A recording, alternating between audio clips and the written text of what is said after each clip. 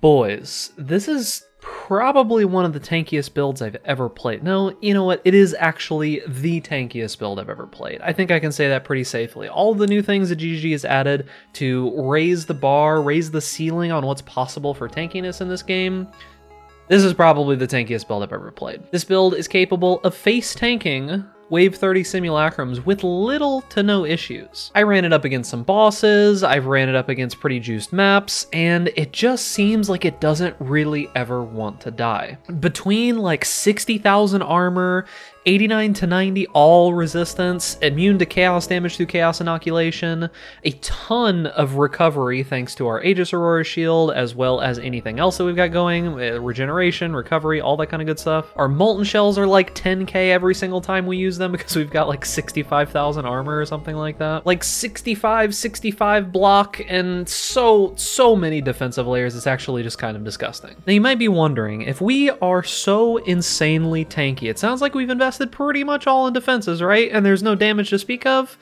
Well, thanks to a pretty broken mechanic and a pretty broken interaction, there's still damage. It's not the most damage in the world. You'd have to spend a lot of money to get a lot of damage, but it's capable of clearing Wave 30 simulacrums and most of the in-game bosses with little to no problems. It's not going to be racing. It's not going to be the fastest kill that you've ever seen, but it's pretty adequate for how little damage that we take. So remember that this is Gryph Prey's build. I have kind of just messed around with it. I wanted to see how powerful it was, wanted to give my take on it. I haven't really changed very much, because honestly it all was just really good. But I know a lot of people enjoy the way that I explain builds and I set up things for people, so I figured that I'd try to do that justice. Now remember, Gryph has a guide already written for this, so if you prefer a written guide, make sure to go check down in the description. That is linked there. Make sure to go support Gryph Prey. He's a cool guy. Now remember, boys, if you're enjoying this content or this video helps you out, make sure to give it a like. Also, only a small percentage of you are subscribed to this YouTube channel. Make sure to do that, and if you want to stay up to date with all the latest content, hit that little notification bell as well. Now without further ado, let's get into the video. Alright boys, so this is the simulacrum that I just showed off, the Wave 30.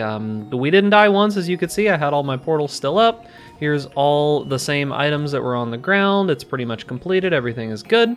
So yeah, I mean, easily one of the tankiest builds that I've probably ever played. It probably is the tankiest build that I've ever played. However, I do want to go over quite a bit when it comes to this build. There's a lot of little things to talk about, so remember there's going to be chapters and timestamps down below. You can jump to whichever section that you like. Now, as always, there is going to be a path of building, but it is going to be rather basic. I'm not going to go super in-depth because this is more just a review and kind of my own thoughts on what I think about this build. It is mainly Gryph's build. I do want to reiterate that. This isn't my own creation or anything like that. I'm just kind of giving my review of it, see how I like it, see what it's good for, see what it's bad for, and kind of give my opinion. And I will explain to you how all the mechanics of the build work as well. So first, we're going to start off with the very basics of how this build works.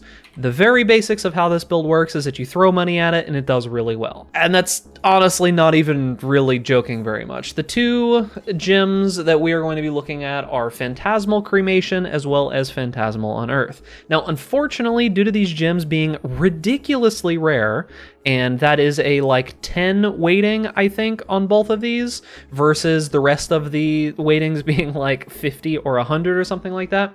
These gems are ridiculously rare. I made the Phantasmal Cremation. I got horribly unlucky, and you can see all of the cremations that I made with lenses right there, if you're curious about how long that took. This gem, because it is so rare, it is very expensive. If a lot of people are doing heist, this probably isn't that bad, but if no one's doing heist, it's like 12 to 13 Exalt, because it is so powerful just by itself. That is, unfortunately, the problem with playing this build, is that my first criticism of it isn't really a criticism of the build at all, it's a criticism of how rare this alt quality is. The same exact thing goes for Phantasmal Unearth. This is 8 to 9 Exalt right now as far as I know. These two gems make up most of the damage of the build when combined with these gloves. Interestingly enough, I know these gloves look insane, this is cheaper than either of these. This costs, on average, half as much as Phantasmal Unearth does. I know that sounds crazy, but these are +1, +1, +2, +1 gloves. The +1 to, I think, intelligence gems doesn't do anything there. But the main way that this build works is that with Phantasmal Cremation and Phantasmal Unearth, these are being omega buffed by Ashes of the Stars. Once again, one of the most powerful ailments in the game right now. It is up there with, you know, Omniscience and all the other cool, you know, amulets that basically are all going to get nerfed next patch because, you know, GG doesn't like strong things. But the idea here is that because this alt quality on Phantasmal Cremation gives a chance to explode a nearby corpse when you're firing a projectile, because we have Ashes of the Stars, now if this was 30%, it would be, you know, a little bit closer to 100 here, but we have a 98% chance to explode a nearby corpse when firing projectiles. Now, if I pop up a cremation here, you will see that it is firing a ton of projectiles, right? Right now, our cremation, I think, is firing 8 projectiles per second. So it's firing 3 additional projectiles base, and then we are using greater multiple projectiles, which is 4 additional, so that is 7 additional projectiles, which means 8.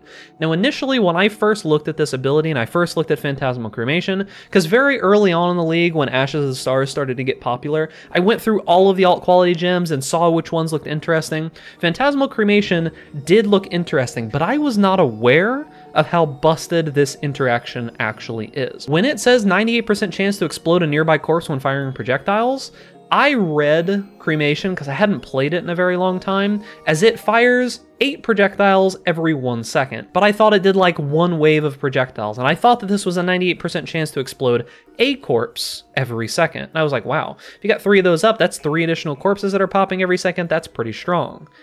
It turns out I was wrong. It is a corpse for every projectile that is shot. That means 8 projectiles per second, 3 cremations, that's a lot. And on top of that, whenever we're clearing like a simulacrum or something like that, we have 2 additional projectiles from Dying Sun, which means that we're getting 30 projectiles popping a second, 30 corpses popping a second. It's a little bit insane, to be honest with you. Now, the idea here is that due to that, as well as Phantasmal Unearth, which is spawning like level 89 corpses, plus we have the Unearth spawns corpses with +5 level helmet enchant.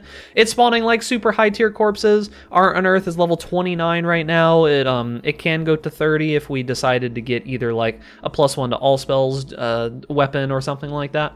But the idea here is that it's got 146% increased maximum life. It's like 94 level corpses or something like that. So we're spawning some pretty high level corpses. Now you can see we spawn 5 of these little skeletons every single time that we cast Unearth. Now you would think, well, Big Ducks, why don't you just use like, you know, a Desecrate or something like that and get some super high level, you know, Spectres or something. Well, they nerf Spectre life, and if you scale Unearth to the moon, it actually ends up being a lot more life. But here's the idea. When we start firing these, you'll see that we can fire a decent amount of them per second. It's pretty all right. But as we start to spawn cremations, you'll see that it just completely eats up anything that we put near it. You see how many of these are popping? It's a lot. So not only are each of these corpses popping and doing, you know, 6% of their total life and damage, on top of that, we are a Necromancer. And Necromancers have this particular node here called Corpse Pact. What Corpse Pact does is it gives you 2% increased attack and cast speed for each corpse consumed recently, up to a maximum of 200%. So what I'd like to show you is that if we look at, let's see, Unearth here. We go to Unearth, we look at our cast speed is currently at 8%, right? If I pop these down and I start popping some cremations, and you watch our cast speed, we're at 130 so far, we're at 160, at 200, 209, 217, you can see we got pretty much maxed out cast speed. The amount of cast speed that we can get there is absolutely ridiculous.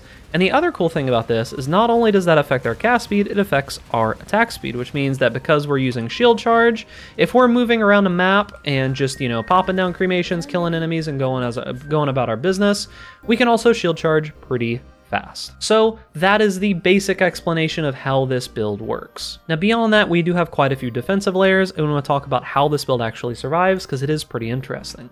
Now this build is an Aegis Aurora and Incandescent Heart CI build. So what that means is that we are Energy Shield, we are Chaos Inoculation. Chaos Inoculation makes it so that we are immune to chaos damage, our maximum life becomes 1, so we are focused completely on getting Energy Shield. Now because we're completely immune to chaos damage, we can make use of Incandescent Heart, where 25% of our elemental damage from hits is taken as chaos damage, which means that we are immune to that chaos damage. We just take 25% of all elemental damage is just immune. On top of that, it does give us some armor, some energy shield, some gain elemental as extra chaos damage, and the light radius is based on energy shield instead of life. Most of that doesn't really do a ton for us, so we only get a little bit of energy shield there, but the extra damage is pretty good, and that 25% less damage is very, very powerful. On top of that, we've got Aegis Aurora. Aegis Aurora does 2 particular things for us. One is it gives us 5 to maximum cold resistance, which we'll talk about how we utilize that in a little bit, but it also gives us the main main ability of replenishes energy shield by 2% of armor when you block. Now, since we are using flasks that all have gain charges when you're hit by an enemy, we pretty much have our flasks up constantly when we are in simulacrums. And if you look at our defensives, just standing around doing nothing, we're at 32,600 armor. If we pop all of our flasks and then hit our Molten Shell, which is 10,000, we are at 64,000 armor with Molten Shell up. So all of those flasks are up pretty much constantly. They are all going to be used when charges reach full, so those flasks are always on when we're in simulacrums if we're getting hit or anything else. So we always have those flasks up. We're always sitting at 50 to 60,000 armor. So if you take 1 or 2% of that and you replenish that much energy shield every single time that you block, it ends up being an absolutely ridiculous amount of recovery. So even if we're going with a conservative estimate of 50,000, that means that every single time that we are blocking, we are getting 1,000 energy shield back. 2% of 50,000. It's kind of a ridiculous amount of energy shield. It's a little bit more than that, but 1,000 energy shield every single time we block. Now, because we do have our Bone Offering in a trigger wand, this is always going to be up. Our defensive layers increase because of 62 attack block, 66 spell block. You could get this a little bit higher if you needed to, but honestly, I don't really feel like we need to. But now let's talk about the second reason as to why Aegis Aurora is so powerful. We are using this for maximum cold resistance as well. You might notice that we have 89 all resistance, and this is mainly because of our gem that we've got, Melding of the Flesh. This makes it so that elemental resistances are capped by your highest maximum elemental resistance instead of whatever they normally would be. So because we have maximum cold res here, we've got maximum cold res on our gloves, and because we are using a Purity of Ice, which is level 24 from everything that's going on, we get an additional 5 additional max cold res, and all of these maximum resistances go together to be 89% maximum res. Now, if you wanted the full 90% maximum res, you are going to have to get 2 to maximum cold res on your gloves. This requires doing a whole bunch of stuff. You're going to have to up tier it to, I think it's like tier 5 or tier 6 to get maximum cold res to be 2%. It's not really necessary if I'm gonna be honest with you. But between all of those defensive layers, all of those recovery layers, and I haven't even really talked about, you know, the extra things like we have energy shield recharge that happens occasionally, we've got energy shield regen, all kinds of good stuff like that. Between all of those things, we are essentially immortal. Now, I do want to give some time to talk about what I think are the bad things about this build, because it's not all sunshine and rainbows, it's not all good, there are some bad as well. The main thing about this build that is kind of annoying is the fact that the base pieces, just to get the build functioning, are ridiculously expensive. Like I said, it's like 13 Exalt for Phantasmal Cremation right now, like 8 Exalt for Phantasmal Unearth, and then you need at least like 4-ish Exalt to be able to make the gloves, and then you need to be able to purchase all the other items, which is probably at least 3 to 5 Exalt for everything else, which is kind of crazy when you think about it. But all of that together ends up being like 30 or 40, upwards of 50 Exalt, just to get the basic pieces of the build working. Now, to be fair, those basic pieces are going to allow you to farm Wave 30 Simulacrums in most content of the game, but it doesn't actually provide you that much damage. This build does good damage, I'm not saying that it doesn't, but if you want to be able to do even more damage than this, you really do need to invest pretty heavily into getting some solid damage. Now, Gryph has gone a little bit more in depth with this in his guide. He's tried to go like crit and such like that, but you're looking at spending anywhere from an additional 50 to 100 Exalt to get crit and everything else working properly. And to be honest, I don't really personally want to spend that much money on this particular build. It does what I wanted it to do on 30 to 40 Exalt. I don't want to spend any more than that. So we are going to be sitting here with this amount of gear, and that is probably where I'm going to stop. I don't think I'm going to invest any more into this build. Now, all of the problems that I do have with it mainly stem from that I haven't invested significantly more money into it. The problem that I have is that it doesn't really do anything better than any of the other builds that I've played this league, except for being able to farm Simulacrum in very difficult maps. It's not better at bossing per se, it's tanky, so that means if you are someone who is not able to really survive a lot of boss encounters, it can survive pretty much everything. Besides like insta one-shots, I'm talking about things that are meant to just kill you, as well as like the Shaper balls that he throws, because those penetrate max resistances. I think you might even be able to survive those. Besides those like few things that are just meant to kill you, this build can survive them. So if you want to toss the money at it because you want to be able to survive those things, go ahead. But it's not like insane amounts of impressive damage. Like for example, the Ice Nova build that I played recently, for 25-ish to 30 Exalt, you can get a build that does substantially more damage than this one and is not even close to as tanky, but is pretty sufficient. And there's so many other builds right now that can do so much more boss damage in particular that I wouldn't really consider this a bosser per se. This is much more a difficult encounter build. Now beyond that, it is actually pretty decent in maps. I will do just a random map for you. I'll put this together right now. We're just going to grab a cemetery. We will quality it up. I don't know that I have any scarabs in there, but let's go ahead and look. We've got conversion, gloom shrines, magic monsters, reflected. We will hit this with an alchemy orb. It looks halfway decent. I'll corrupt it, see what happens. Okay, so it went pretty difficult. We're losing block, we're losing AoE, we are losing armor. Extra damage is lightning, temp chains, unique boss damage, attack speed, life, and area of effect. More magic monsters, monster variety. So we will go ahead and grab some scarabs. I'll just grab some stuff that's going to push monsters into the zone. We'll do ambush scarabs, and we will do harbinger scarabs. Sure, that seems good. So we're going to do ambush, breach, harbinger, and ambush. This is just to get as many monsters in the zone as I can, just so you can see what I'm talking about with that. We will run domination on it, just so we can get some more boys in there, and we'll go ahead and run. Now, when we were mapping, this build actually isn't as bad as I expected it to be. I didn't think that clearing maps would be that good, but it did impress me, honestly. I think that the build is not the absolute best mapper that I've ever seen, but it does ramp pretty well when you start to get going. The main reason for that is because as you pop corpses and as you move around, you'll see how quickly my shield charge is moving us around, and that is what I would say is like the main bonus here. But yeah, so you get an idea. It does clear relatively well, even though this map is like ridiculously juicy. There's a lot in here, but it's nothing to like write home about. It's not the craziest map clear build. The Ice Nova build that I was playing clears a little bit better. Even the Steel Champ that I've been playing does clear a little bit better. But that's not to say that it's bad clear. Just, it's better than I was expecting it to be. I expected it to be terrible, terrible, terrible clear, but it isn't too bad. Nothing super special.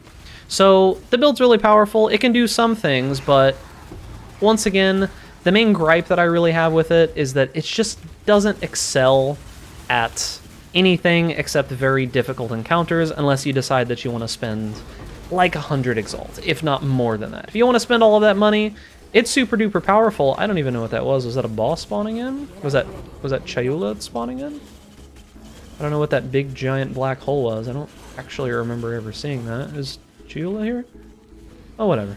Big giant black holes, who knows? I am not going to finish this map because there's more for us to talk about. Now, let's talk a little bit about these gloves. So these gloves are actually quite a bit easier to make than you might think. If you see these gloves, I know a lot of people have been coming in and like seeing the gloves whenever I use them on stream. They're like, what are those gloves? Those are insane. How did you get those? It's actually not as difficult as it might seem. Now, if you want to make these gloves that are not item level 2, then they will be a decent amount more difficult to make, but really all that's going to get you is like 70 to 100 energy shield base, which is pretty good, but that's all that it's going to get you, and it's going to make it cost like 2, maybe 3 times as much as it could here. These are relatively straightforward. So to show you how to make these, we're going to jump over into Craft of Exile, and I'll show you exactly how to do it. So now that we're over here in Craft of Exile, the main thing that we are going to be looking for is we are going to be looking for the best way to get plus level of gems on a pair of gloves. Now you might be asking, well, big ducks, those don't actually exist. You can't do plus the level on gloves. Well, you can with a very particular fossil. Now, it is important that these gloves are item level 2. If you're wondering how you get item level 2 gloves, you are going to go make a new character. You're going to run and go kill Hillock, go into town. You can D-level with the D-level tome if you want to. You just either pick up some random gloves that dropped in the first zone or buy some from a vendor. You can go to the bench. You can 4-socket and 4-link them on the bench. Don't have to worry about that. Quality them to whatever you like. It doesn't really matter. And then you've got eye level 2 gloves that will be the base for our crafting. So what you're going to be doing is if you go to fossils and we're looking for this faceted fossil here, Interestingly, when you put the faceted fossil on a piece of gear, it adds in these 3 modifiers. Now what we're going to be looking for is we're looking for dexterity as well as strength gems. So if we are doing both of these, the suffixes on the item, and we compute the best selection, you will get a particular combo that is very, very, very solid for making these. You'll notice that the dense, faceted, pristine, and scorched is going to be 1 try on average to get this outcome. So if you look here, we'll go into the emulator, we'll create a new item, we're going to create a pair of gloves. These are going to be sure strength gloves, doesn't really matter. These super low level iron gauntlets, item level 2, quantity 20, and that's all that we're looking for. So we are going to go ahead and do this same combo that you'll see here, dense, faceted, pristine, scorched. That's going to be dense, faceted, pristine, and scorched. Where is scorched? So these 4 together should pretty much guarantee at least every 1 out of 2 on average are going to have the ones that we're looking for. Now the idea here is that we're going to be looking for strength as well as dexterity. If you get those 2 things, you are good. However, a lot of the time you're going to get all 3, as you can see that it's just kind of all 3 a lot of the time. If you do get all 3, it's perfectly fine. However, the 2 that you're looking for are strength as well as dexterity. You're going to get it quite often. Strength and dexterity again. That's strength and intelligence, not what we're looking for. Strength and dexterity. But we're going to keep going till we get all 3.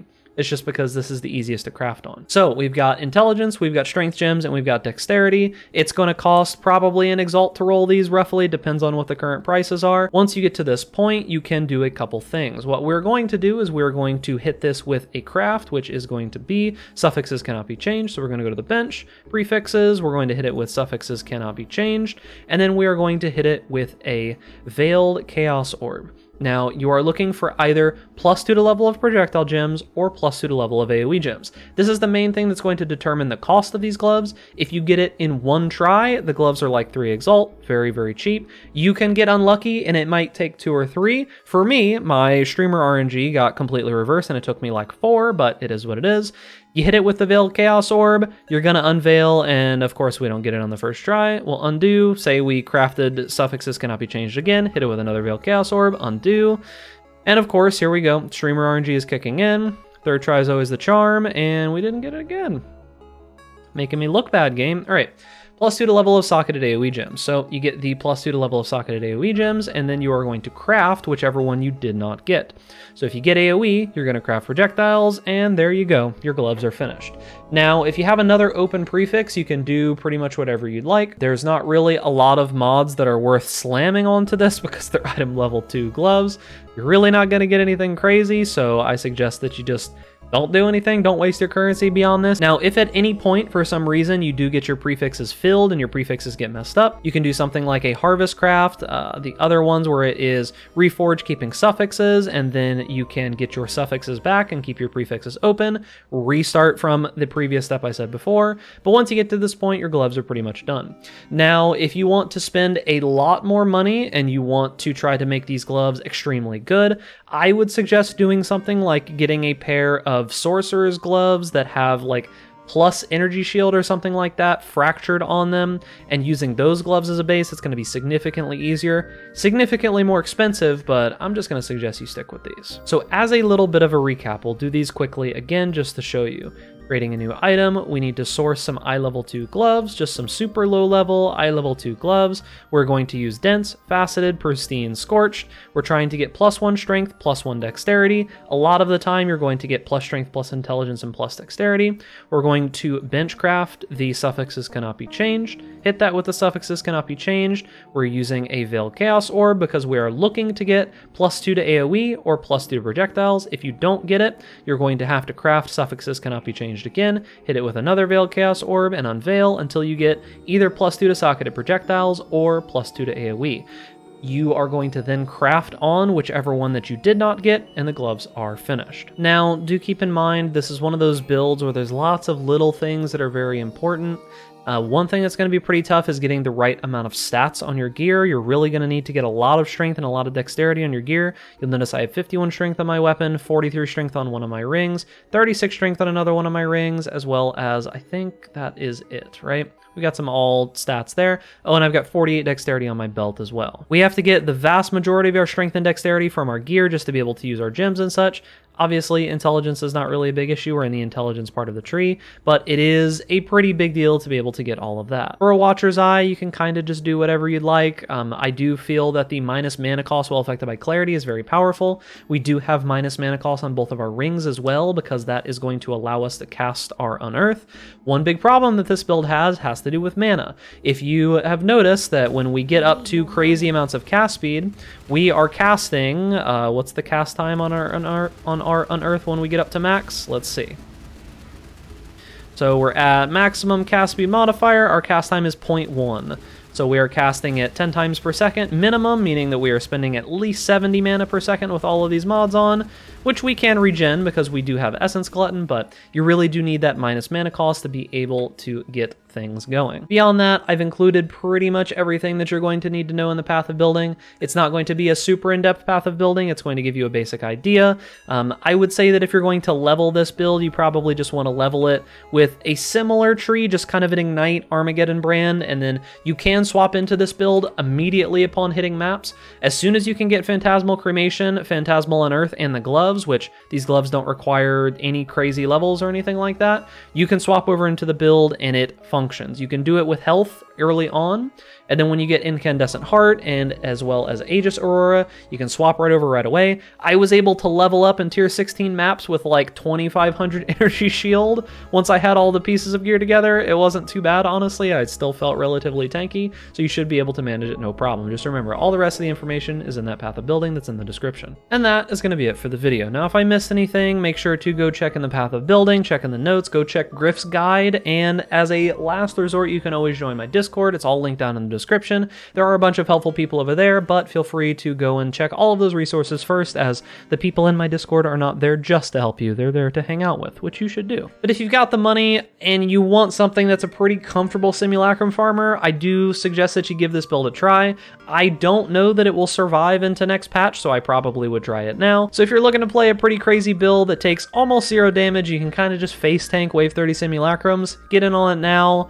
It's expensive, but it is what it is. So remember, boys, if you're enjoying the content, give this video a like, subscribe to the YouTube channel, hit that notification bell to stay up to date with all the latest videos, and stay safe out there in rank class. And I'll see you guys in the next video.